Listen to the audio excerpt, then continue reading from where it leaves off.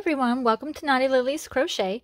Today I want to teach you how to do the basic chain stitch in crochet. This is just the very beginnings of crochet. Everyone's going to have to start here. So I'm also going to teach you how to do the slip knot and how to hold your yarn in your hook. Okay, so you have to have a slip knot on your hook. So I am using Red Heart Super Saver yarn. This is just a very basic not too expensive yarn, and then I am using a size 5 hook, okay, 5mm hook. And this is my favorite brand. This is Tulip brand, and I just really love it, the way that it flows through the yarn. It glides really easily, and I had some hand problems before after doing crochet, and this really helped. So as a beginner, I have posted some links to some beginner kits. If you're not quite sure, you know, you can go ahead and just get a beginner kit. It's really, all those hooks are fine for beginners. It takes a while to find out what you prefer and what you like, so you might need to try out different hooks to see what you like. There's ones that have more of the rubbery handle, there's the metal ones, there's plastic ones. So I had to try a few before I found the one I liked the most. These are a little bit more on the spendy side, but to me they are super worth it because I do a ton of crocheting. So don't feel bad just getting a basic kit just to start. Inexpensive kit would be perfectly fine just to start out with, okay? So I'm going to start by teaching you how to do a slip knot on your hook. If you know another way how to do a slip knot, perfectly fine. You can go ahead and do it that way. So I'm just going to teach you a couple ways to do it, okay? So this way is the way that I learned first somehow. I don't really know why, but it just worked out for me, okay? So you're going to hold the yarn in your right hand with the tail. We call this the tail end on this side, okay? So you're going to hold it in your right hand. Your left hand. That is if you are left or right-handed, okay? So you can switch this if you need to do, if you are left-handed. But I'm going to hold it in my right hand and let the end hang on my left hand like this, okay? So the end is hanging down. And go around. We're going to cross right here. And then go all the way around and just kind of hold it, okay? So, we are going to go under this one, grab the one on the left, kind of flip my hands over, and then gently get our hands out of here. And we're going to pull. You can pull on both ends, or you can just pull on the long end, which is your working yarn. Okay, your working yarn is what is attached to your ball of yarn. Okay, so how to hold the hook, okay? So how I hold the hook is what we call a knife hold. So you can see on the hook there's like this flat part here, okay? So I put my thumb here and I'm going to do the knife hold, okay? There are other people that hold it this way, more like a pencil, okay? Whichever way works for you is perfectly fine. I hold mine like a knife. So I'm going to hold it like a knife, and then I'm going to show you how to put it on your hand, okay? So the way that I hold it, the just basic kind of way here, I think, is to take that working yarn. You're going to grab it with your 3 fingers and hold on to it, okay? Then you're going to grab your pointer finger and you are going to go behind the yarn and wrap it around your finger.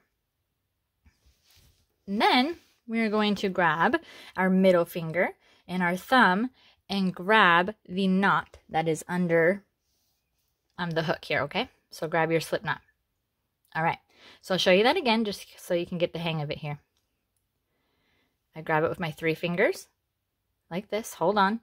Take my pointer finger, okay? Go behind it and wrap it. Then we have to hold on to the knot. So we grab our middle finger and our thumb and we grab onto the knot here, okay? So this can be just like a basic beginner hold if you feel like you need more tension. So tension is you feel like your yarn is too loose, or well, with too loose you could do something different, okay? So if it's feeling too loose, you just need a better hold. The other thing that I do, which you don't have to try right away if you are just starting out. I know it's a lot of hand movements and just like hand-eye coordination. There's just so much going on. Multitasking, I guess you would call it. So what you can do is I just wrap it around my pinky first and then do everything I already showed you. So grab it with my 3 fingers, hold on, point my finger, go around, okay? And then grab with my middle finger and my thumb. So this finger, your pointer finger, is mostly always going to be pointed, okay? Because what that does is it holds this yarn tight. And this is the yarn that you are going to be grabbing with your hook, okay? So try to remember to keep it pointed.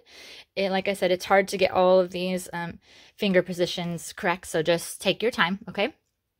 So to do our beginning chain, we want to make sure that this is not too tight, okay? So to make it not too tight, you can go ahead and tug on it. So you tug on your hook like this, and you would kind of let go with your fingers a little bit, okay? So just tug down a little bit, make sure you have some room. Then you are going to go in front of the yarn, and then go behind and grab the yarn, okay? So what I do is I go to the left, or if you are left-handed, you would be going to the right. So you're going to go to the left, go behind the yarn, grab it, and then you're going to use a bit of wrist movement, okay, with the one that is holding the hook. So we don't want to go down like this because it's a little hard to get it in. So we would twist it and point it down towards our knot, okay? All right, so that's one chain made right here, okay? And now we have another loop on our hook still. So we just keep doing this to make your chain. So go to the left, wrap around, kind of twist to go down here, okay? Get a little closer so you can see. Left, go behind. We're going to twist a little bit, point down, and pull it through. So each time, so now we have 3. We have 1, 2, 3. Do that again. Left, grab it, pull it down. All right, and so then your fingers, eventually, you're making a longer chain. Your fingers are going to end up falling down here. So every once in a while, I just move them up to get a better hold on my work. So if we're way down here, sometimes it can be kind of hard. I mean, it's okay for a minute, but once it starts getting long, it starts getting kind of harder to reach everything and to keep control of everything. So when you've done a few, you can move your fingers back up here and get a tighter grip on your yarn. So I'll do that just a couple more times, okay? How about I show you from here? So we're going to grab our yarn, point finger, around, and then hold, okay? Grab your yarn, pull it through. Go in front, grab it, twist, pull it through. Go in front, grab it, twist, pull it through.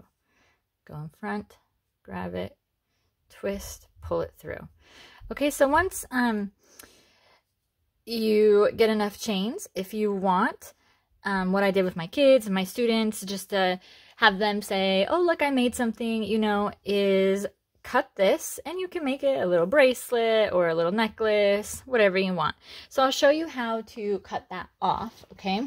And to fasten it off is what we call it, okay?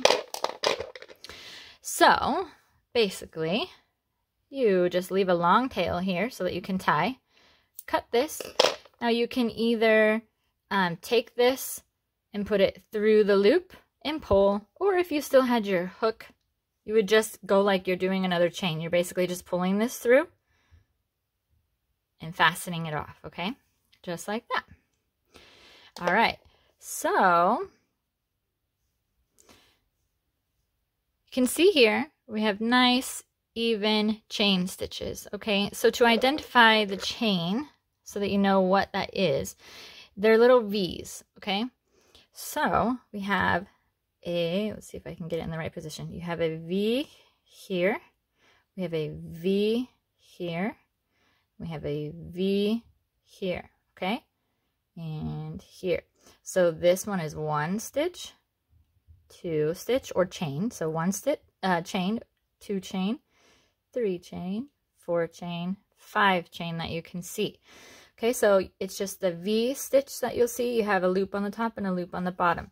Now, if you were to turn this around, this is technically the wrong side, you would see a loop or a bump going down each. Okay? All right. So, the other way to do a slip stitch that I did not show you, not a slip stitch, a slip knot on your hook, is to take this yarn, dangle it over your finger, go around, around until you have the end dangling just like the other one here. You can grab it off of your finger carefully here, still holding it on the top, switch it kind of to the other hand. Now it's in front. We want to take it behind, this longer one, take it behind, poke it through, and just grab just that loop, and then you pull on those two loops again, okay? And then you can pull on the long one to get it tighter on your hook. All right, so that's another way that you can do a slip knot. If that way works better for you, that's fine. There might be other ways that you find, and that is okay too. So I would just encourage that you practice your chains, okay? Doesn't matter. Just try to get them very uniform here, okay? So let me put this back on here and show you kind of what I mean. All right, so we don't want to have big, huge loops like this, and we're going through that. You made this very big chain. There's different size hooks for that, and so you want to be doing the chain that is matching your hook. So it's not supposed to be super large there. It's supposed to be just nicely on your hook like this, and just have some nice tension to keep it that way, okay? So you don't want it huge like this. When you are starting out, you might have some crazy huge ones and some really tight ones, and don't be discouraged by that. Just keep practicing, okay? So if it feels super tight and you just cannot get it through here, what you need to do is grab more yarn. So pull up with your hook, okay? Like this. It'll kind of make your finger go like that. And then you need to let go a little bit with these fingers, okay? Just so that the yarn can slide from the ball of yarn through your fingers. Okay, so if it feels too tight, work on letting that go a little bit and then pulling down like this. Okay, so I think that is all I have for you today. I hope this helps you, and I just encourage you, like I said, keep practicing and practicing. And if you have any questions, you can put those in the comments. I'd love for you to give this video a like and to subscribe to my channel to see more.